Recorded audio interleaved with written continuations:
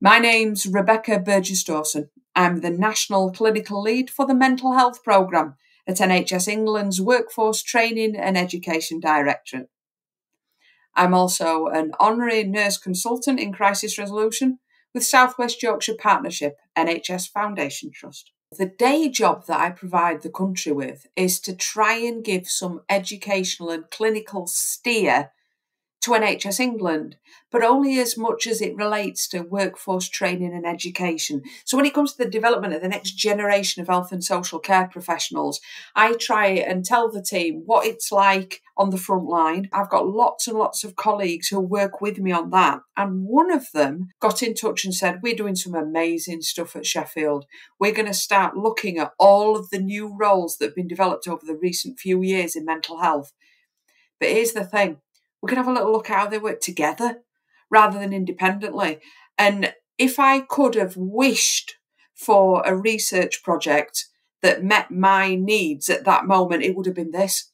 Because up until now, I'd spent years, to be honest, creating new roles and adding them to a portfolio.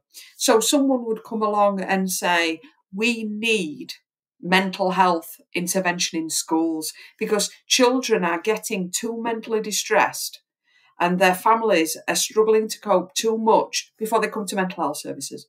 So what we need is some kind of practitioner in schools in the early part, in the mild to moderate space. So we invented education mental health practitioners, and with our colleagues who created the mental health support teams, they went into schools. And we never thought about what that meant wider than that. We saw there was a need. We saw there was an evidence base for a skill set. We trained people in that skill set and placed people in that environment. And that really is only half a story because there are other people in that environment. There are teachers. There are parents and guardians. There are school nurses. There are health visitors. There are social workers. There are charities. There are the school clubs. There's the youth offending teams. There's all kinds of people involved. Never mind mental health and social care professionals more formally in child and adolescent mental health services. And all of these people are interacting with each other to provide a seamless service. And that's the bit that I wanted to investigate.